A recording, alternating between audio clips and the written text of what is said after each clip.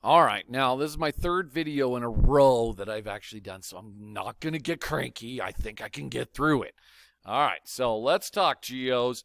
We are on lesson number 5 of unit number 4. All right, that's our deal here. And what we're going to talk about specifically today is that we're going to not just say that the triangles are any kind of triangles that are out there, but specifically that they're right triangles that are out there. Okay? Now, this first slide is actually a really good indicator of kind of like whether or not you know your shortcuts. And your shortcuts are the ones that we've been talking about over the last couple of lessons, lesson 3 and lesson 4. Now, let's see if you got those shortcuts under control and how they relate possibly to right triangle congruence. Now, we know that if we make a right triangle, you're going to automatically get a right angle in the corner. So you're going to get an angle concept right out of the get-go. Now, what they've tried to do in the past is they've tried to make you understand that when you talk about a right triangle, you're talking about really specific parts. And instead of calling these sides that are all the way around a triangle, they refer to the ones that are next to the right angle as legs of the triangle, and the one across from the 90-degree angle as the hypotenuse. And they try to make sure that you're like, well, maybe we could come up with triangle names that would be specific to the right triangle deal. Now, I'm not a firm believer in this, because when I would look at, say, something like this following picture that's right here, instead of referring to this as called a leg variety, because they're looking at just the legs of those, I would really say that a leg in old terminology would really specifically be a side, an angle, and then another side, which is really a side angle side. Now, I'd almost prefer you to remember that it's really a side angle side when you're looking at these. Don't remember it as a leg. That's no reason for that. Side angle seg would be totally perfectly reasonable.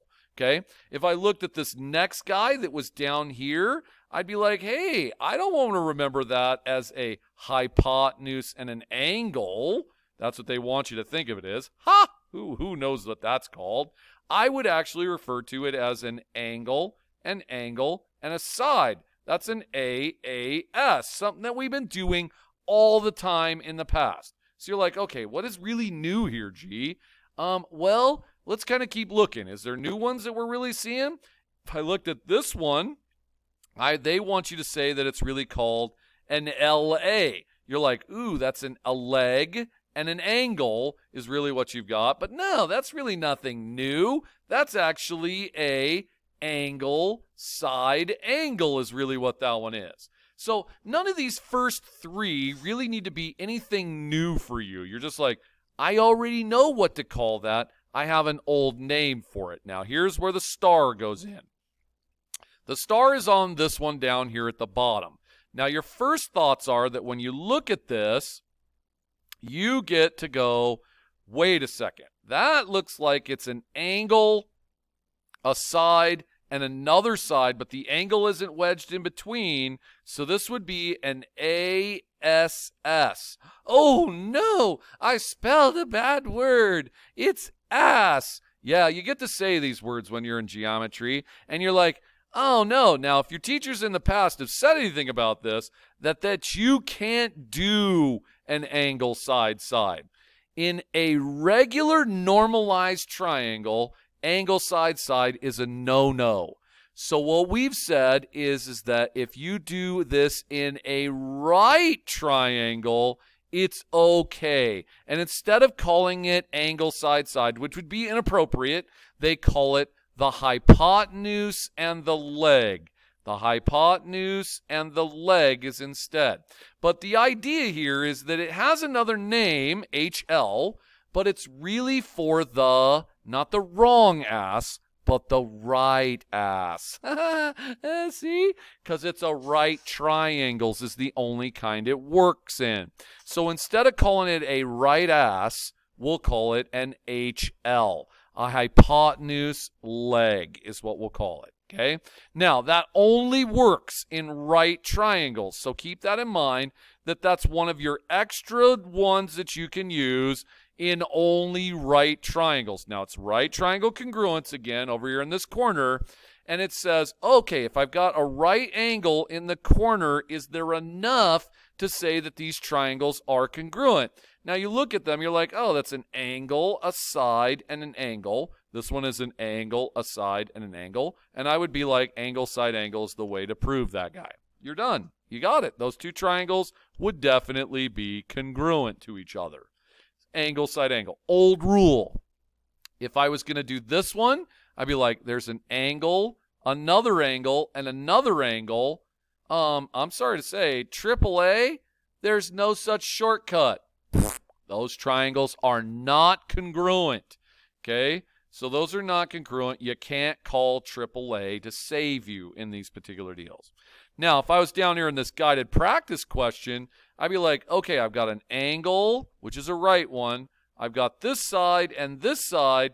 The reflexive one would be in between the two, and if I went around that triangle to give me the right deal, it would be an angle, side, side. And you'd be like, oh, it's not supposed to work. But if it's a right triangle, we wouldn't call it the right angle, side, side. We'd call it hypotenuse leg.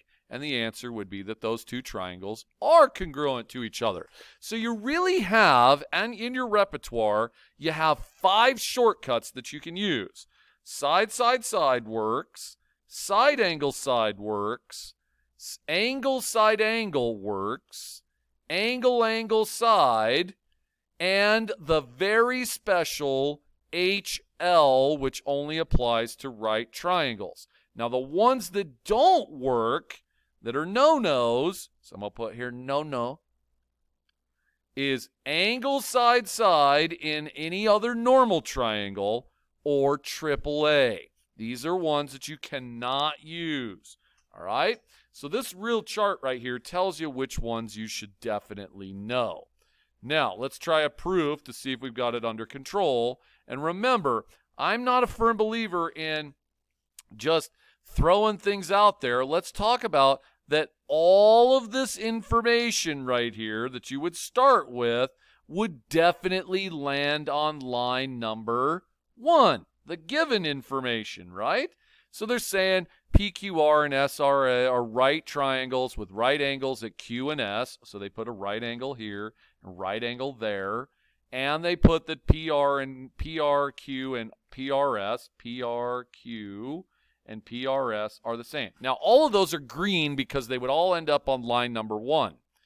The only thing I think you'd really need to add would be that this line segment has got to be the same in both triangles. That'd be line number 2 because its reflexive property is what's going on there. Now, as I start to look at it, you're like, ooh, I got 3 parts. I got an angle, a side, or an angle, and a side. So that'd be angle, angle, side. That'd be line number 3 would be angle, angle, side. And those two triangles would definitely be congruent to each other. And that's exactly what you're trying to prove right there. You have all of the information in your guidelines to write a 2-column proof. You know exactly what to do. Now get after it and go do it. I'm going to pause and you can see if you did it right. And those magically appear. I hope that you pause the videos in between those two so that you can give it a try on your own. But ultimately, here's what it was. It gave you some right triangle or right angles, and it gave you a couple of them that were matching. That was the green. And then I did PR was the same as PR because that was a reflexive side. And then I did that the two triangles were congruent to each other. Now, I'm just going to extend this just one little thought. What if the triangle thing said that you wanted to prove that PS was the same as PQ? Would this be extra stuff? And you're right. If it was extra and you were stuff that you didn't really need and you were pushing beyond, that extra stuff would end up here in line number 4 for what you're trying to prove extra. And the reason for it would be CP/CTC because all extras go after triangle congruence. And it always works the same exact way every single time. All right? So try those problems out when you do these kind of things. All right? Now let's take a look over here. Let's see if we can write a 2-column proof plan for this particular idea. So here's our concept. We've got V and X are right angles. There's a right angle and there's a right angle. And W is a midpoint. Now, all that stuff would definitely show up on line 1. Now, your first gut instinct is the word this word midpoint. You're just like, what the heck? What if it's a midpoint? If that point is in the middle between V and X, then that would mean that this line would have to be exactly the same as that line. That is a reasonable piece of information that you just came up with, and it probably should be on line number 2 because of a midpoint. There's your reason. Those things that you just wrote in green, yeah, they're line number 2. I've got 2 pieces. I need 3. Let's see if I can get a third one. Hey, vertical angles right there. Line number 3, vertical angles is what I'm going to put in that spot. Triangles, would they be congruent? You got 3 pieces. What would the triangle congruence be? You have an angle, a side in between, and another angle. So line number 4 would definitely be angle, side, angle, and you'd prove the triangles are congruent. Guys, there's the game plan. Write the proof. I'm not even going to write that guy out because I know you exactly know what to do. You got this. Okay? Now, what about this guided practice one over here? Let's talk about what our game plan should be here. Let's start with green. Ooh, here's some information right here that they gave you, and they even put it in the picture as line number 1 or the given. Okay, get that part in. You can do it. Now, why would they say that the lines are parallel? Why are they parallel? Well, that probably means that this angle right here in this corner is the same as this angle in this corner because they are, you said it, alternate interiors. Whoa, that's awesome. I got an alternate interior angle. That's easy. I can mark those down and get them figured out. Also, if 2 triangles are sharing a side, maybe I could say that this line is shared, and those 2 would be the exact same. Those 2 lines would be the matching, or BD is BD, by the reflexive property. And now I got 3 parts again. An angle. Oh, man, I want to zoom in on that because I want to see what's going on. Oh, where'd it go? Come back. Come back. There you are, over here. Okay. I've got an angle, and a side outside of it. So I would gather that my answer is got to probably deal with line number 4. And I should have done that in a different color. Turn over colors.